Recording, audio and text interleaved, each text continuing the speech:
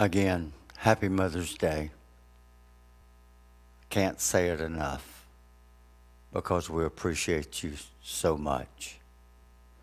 As we step back in to this lady that has such a special place in my heart, I admire her.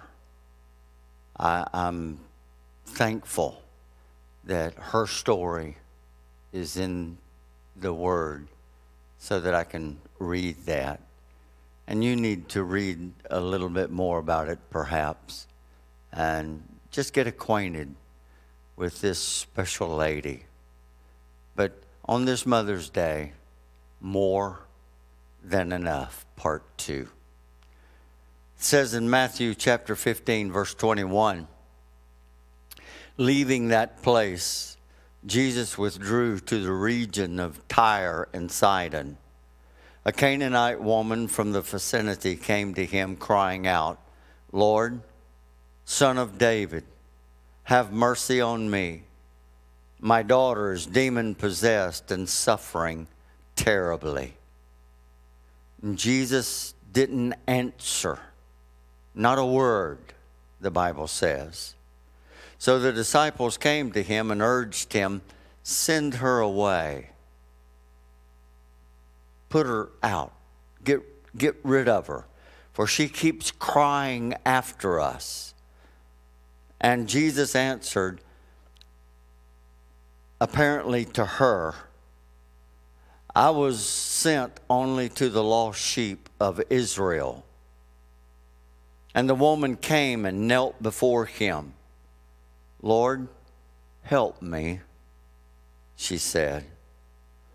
He replied, it's not right to take the children's bread and toss it to the dogs. She said, yes, it is, Lord. Even the dogs eat from the crumbs that fall from the master's table. Then Jesus said to her, woman, you have great faith. Your request is granted.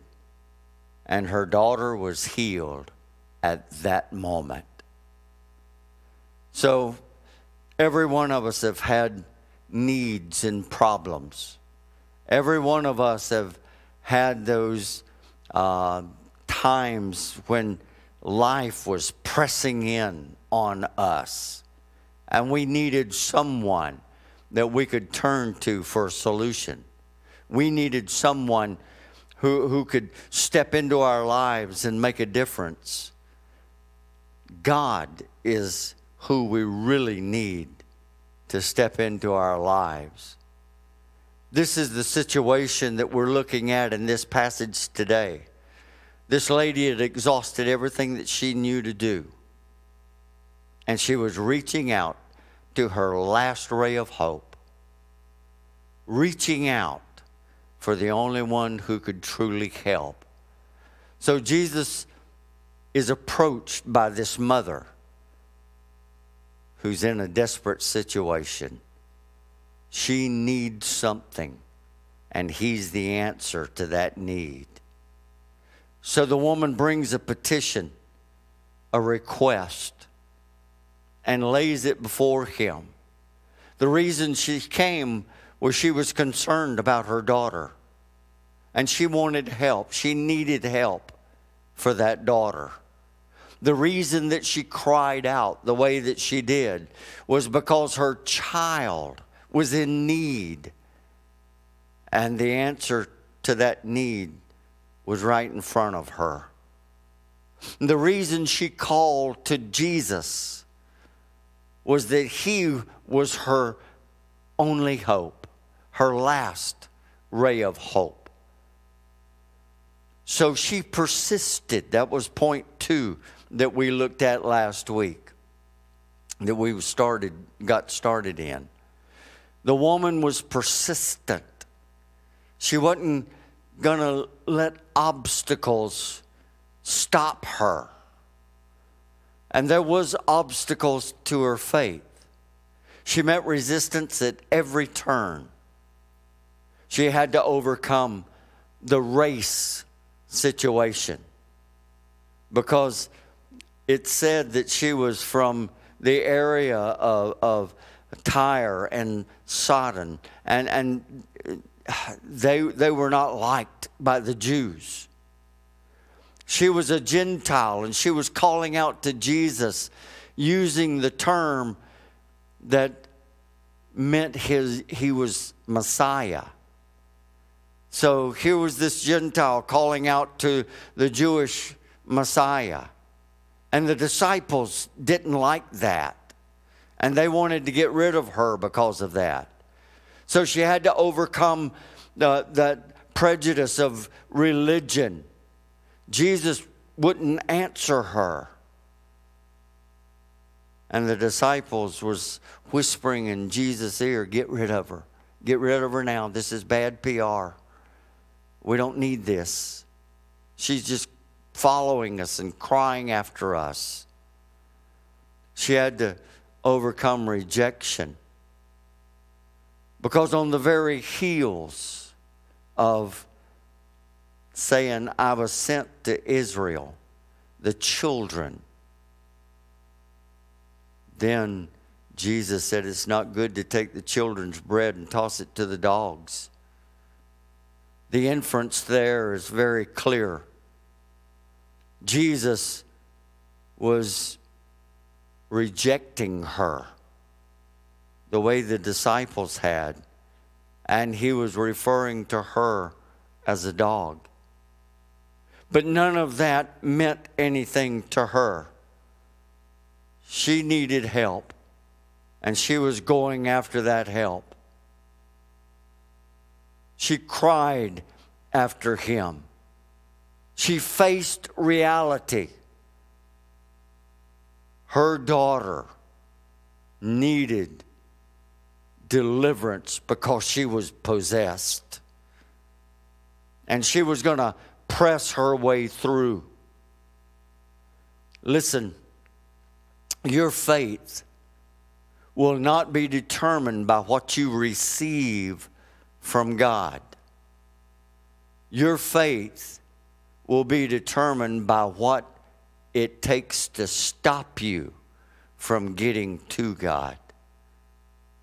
What's it going to take to stop you? A good television program? Maybe a day at the beach? Maybe society and their thoughts? There's all kinds of little realities that come up that we have to face and overcome. The reality is we need Jesus in our heart. And we have 1,000 things saying no, no. Do this instead. Do this instead. She brushed all of those aside. She really wasn't asking for everything. All she was asking for was a dog's portion. Just the crumbs. Because a crumb from the master's hand is worth much more than a banquet table set by others. So there was an obstacle to her faith. And that's where we're going to take up today. We looked at the opportunities of faith. Now we look at the obstacles or the obligations to faith. You know, there's a lot of people who would have just given up and walked away. There were a lot of people that would have got offended and said, how dare him? But the desperation that she felt for the need of her daughter receiving help was much greater than anything that she could have faced. When Jesus ignored her, many people in that place would have just walked away. The disciples played the race card. How easy it would have been to turn and just walk away when she was compared to a dog. But yet she persisted. She pushed forward. Most of us would have thrown our hands up. I probably would have. Just thrown my hands up in frustration, stormed off in anger and said, forget it. But then her daughter would have perished. Her daughter would have continued in that downward spiral, being controlled by this demonic spirit. She could have said, I don't need this. So much for your God of love, your message of compassion. You're nothing more than a narrow-minded, bigoted, religious man. How easy it would have been to throw that out and just say, I don't want anything from your religion. That is the way that many react even today. There's so many that just push God aside and say, I don't need you, I don't want you, I don't trust you. They want what they want, but they don't want to do what God wants. But not this woman, this mother who had the burden of her child upon her heart. She persisted in spite of everything that was being thrown in her pathway. She stepped over every stumbling block. She went around every barrier and kept crying out. She persisted because there was too much at stake. Her little daughter needed to be delivered from that bondage that she was in, and her great hope was Jesus. Her family needed to be saved. She needed help, and she became determined to get it. A crumb might be all that she could get, and she was willing to face that fact. But she knew that a crumb from the hand of Jesus would be more than enough. It would meet the need. It would fulfill that pressure point. And she wasn't going to give up until she got what she needed. Even though it was just being pushed in her face, who she was, what she was, and what they were. How much this morning does your problem mean to you? How much does that dream that you have mean to you? How much does that pressure of life coming against you and pushing down, how much does that mean to you? Does it mean that you're going to persist, that you're going to continue to press on? Does it mean that you're going to go around every obstacle? Have you encountered obstacles in your pathway that made you throw up your hands and walk away? More than once, I wanted to quit. More than once, I've wanted to walk away. But God was the answer that I needed, and I knew it. He changed my life so drastically. He'll do that for you also.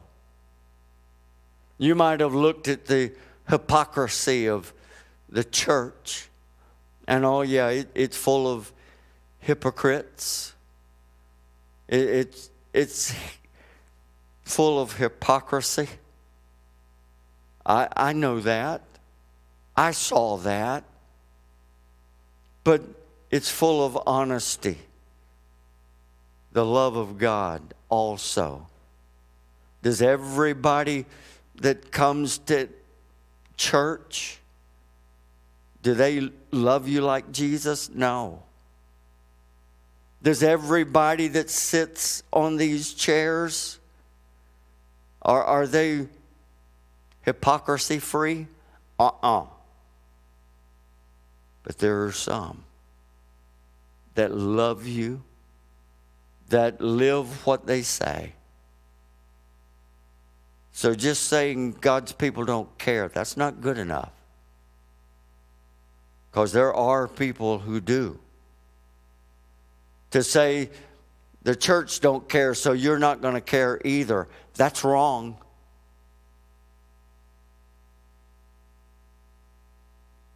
Have you decided that God can't help you? Or that Jesus won't help you? If so, take a clue from this mother. See what's going on in her life and how she persisted. Because, sir, lady, there's too much at stake.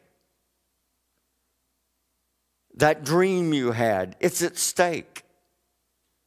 That need that you have, that problem that you're facing, there's an answer, and his name is Jesus.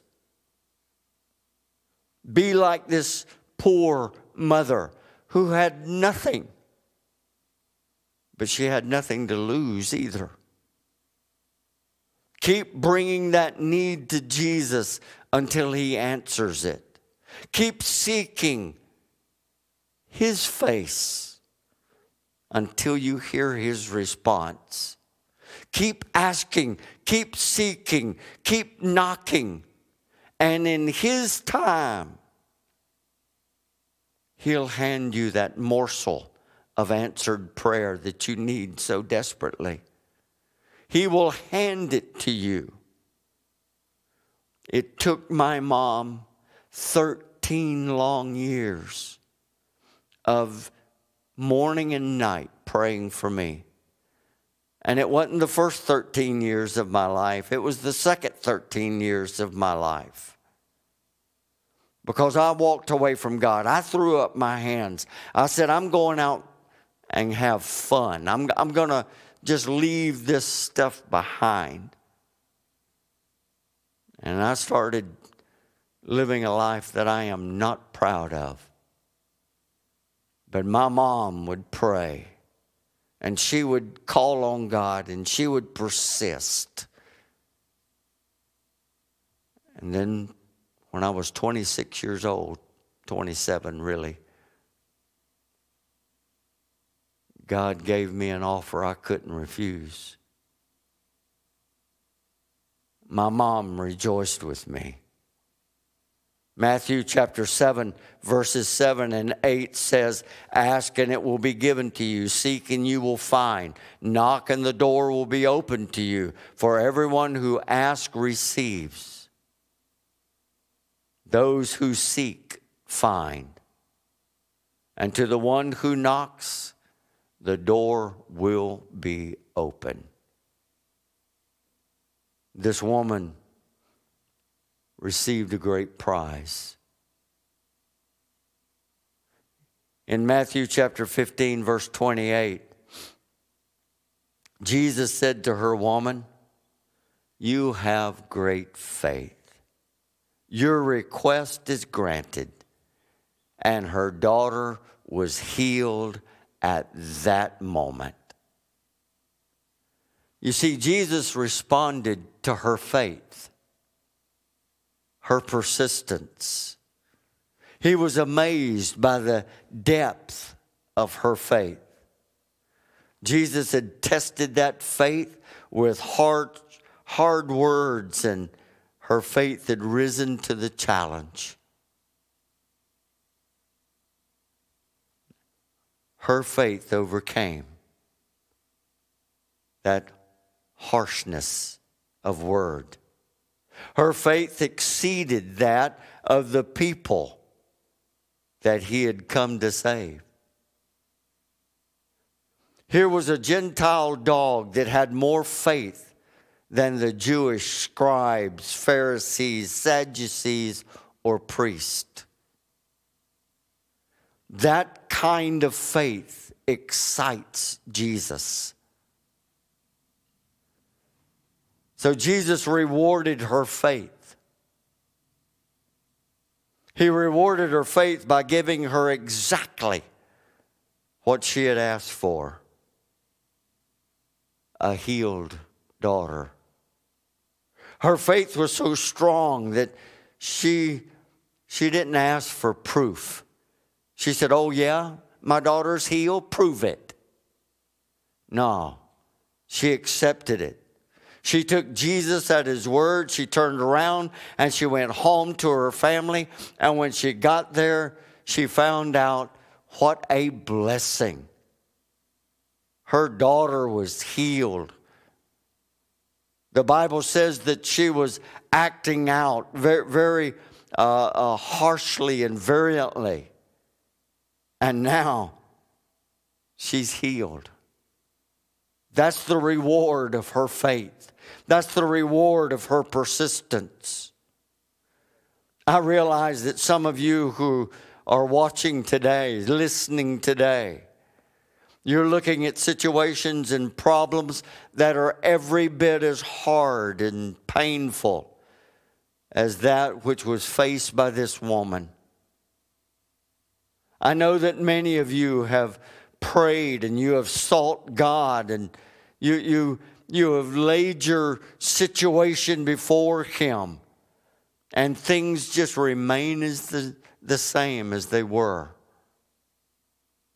I know that the devil, I know the flesh, they whisper in your ear right now, "It's no use. God doesn't care about you." I know that you're hearing that inside. Go away. Don't bother Him with this anymore. It's never going to change. It's always going to be like this. I know that some of you are discouraged and you feel defeated. And you wonder if there's any hope anywhere. Is there any help for you again? Can I tell you to take heart? Because there is hope. God's still on the throne. And Jesus still sits at His right hand making intercession for us. Today might be the very day that you've longed for so long. Today might be the day that the Master responds to your cries, to your pleas. Today might be the day when you see that mountain that stands in your way removed.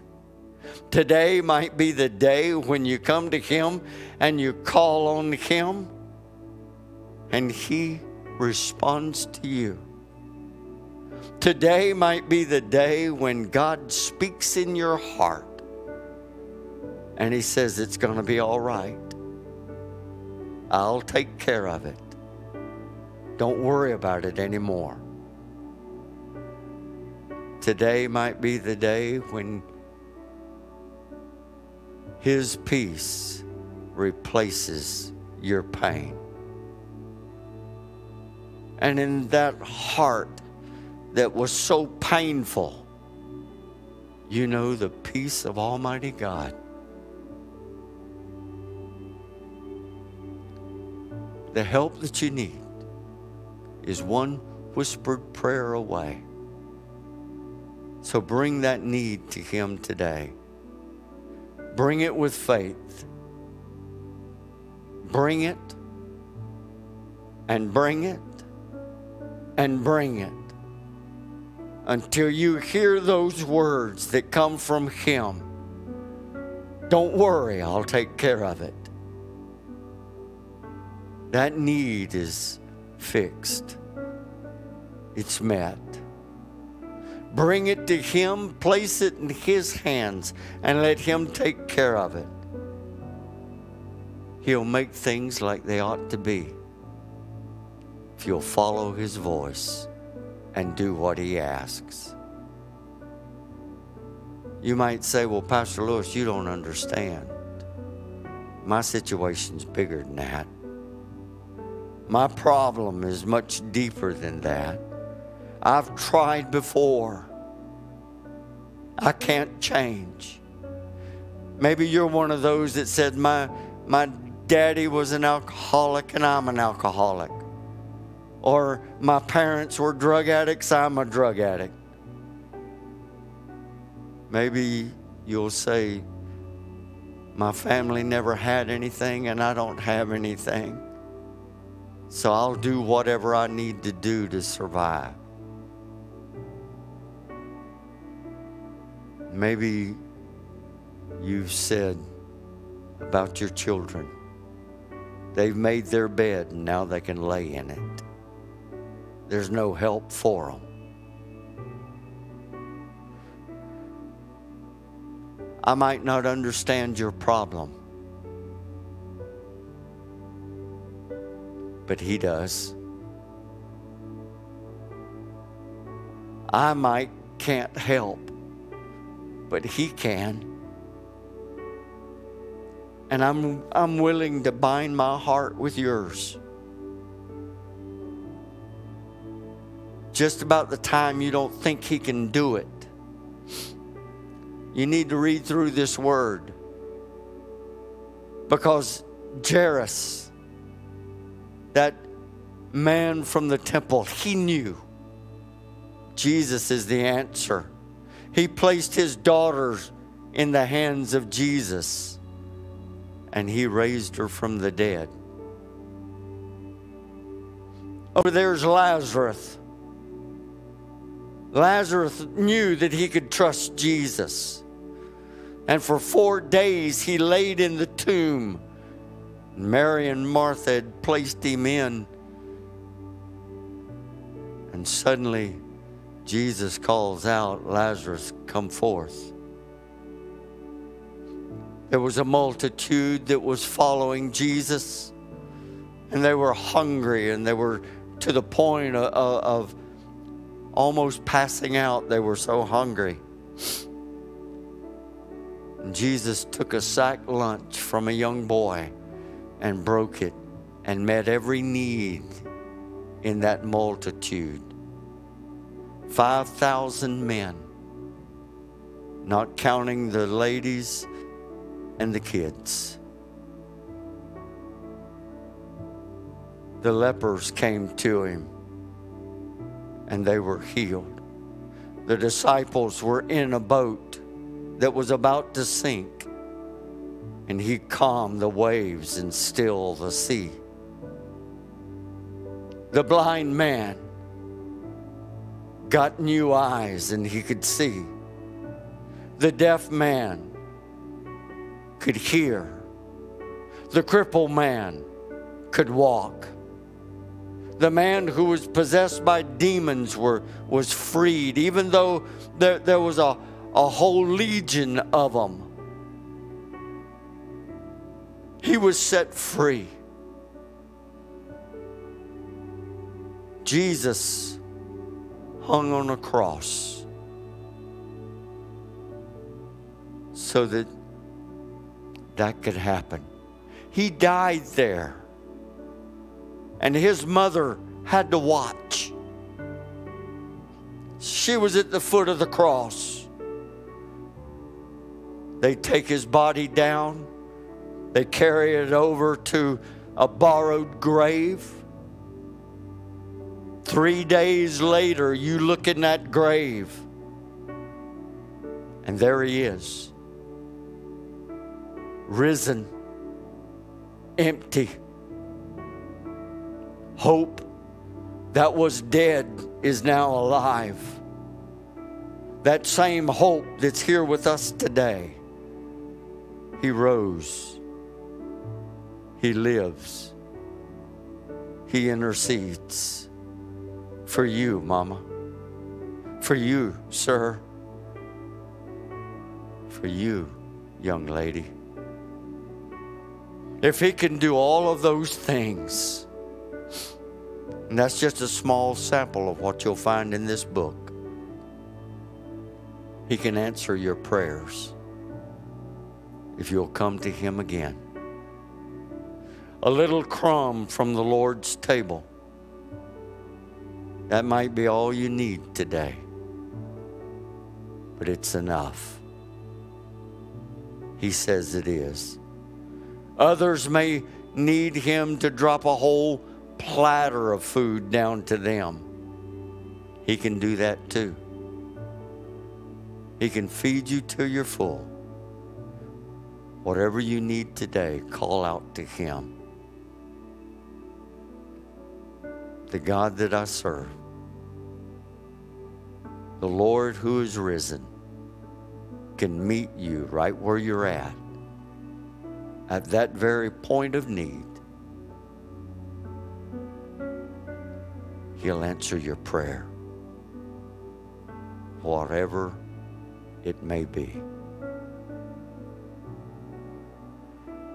So we're going to come before you and share with you time of communion.